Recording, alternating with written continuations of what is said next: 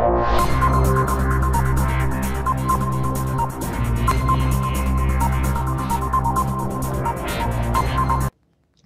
it's Joe Amoia, founder and creator of the GPS for Love. Have you ever been in one of those relationships where you put in a ton of work and you're just not getting what it is that you're looking for? Or maybe you have a pattern of a series of those kind of relationships. Well, if you believe that relationships are a lot of work, I want you to pay close attention.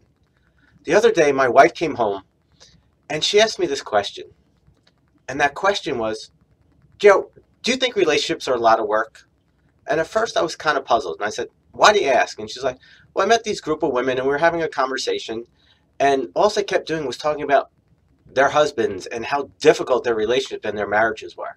And she's like, are we doing something different? Because she's like, I don't feel that way. So I didn't want to give her a knee-jerk response, a knee-jerk answer. So I kind of sat with it for a little while. And I said, you know what? I said, relationships can be a lot of work with the wrong person. But if you pick the right person for the right reasons, then I don't think it's work at all. Because the truth is, I've been with my wife for 13 years now, okay? And we don't have to work on our relationship. And please, I'm not sitting here saying, look at me, look at how special and lucky I am. Not at all. There's a specific reason why this happened. Because there was a time a long time ago, where I was in one of those relationships where it was a ton of work. It was one of those square peg and round hole relationships. You know the kind I'm talking about, where you try everything and anything to try that square peg fit in a round hole. And I'm going to be honest with you. Okay, if you try hard enough, you can make a square peg fit in a round hole. It's a lot of work, it's exhausting, and it never feels right. And that's just the truth. But if you pick the right person for the right reason, the square peg in a square hole or the round peg in a round hole, it's just so much easier.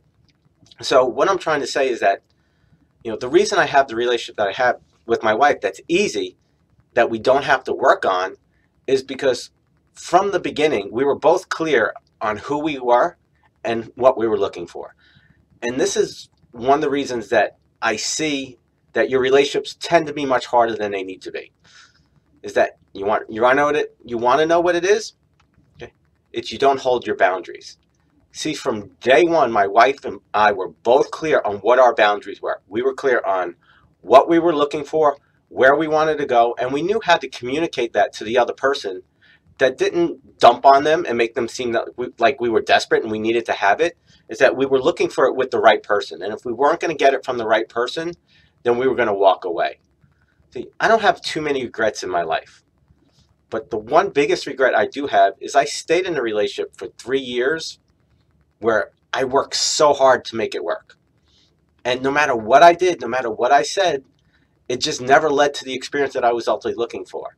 So I say it's a regret, and it is in one way, but I'm really not truly regretful because I'm actually grateful for it because it showed me what I needed to do different. Because I'm a big believer in, why beat yourself up over the past? You did the best you could. You did the best you could with what you had.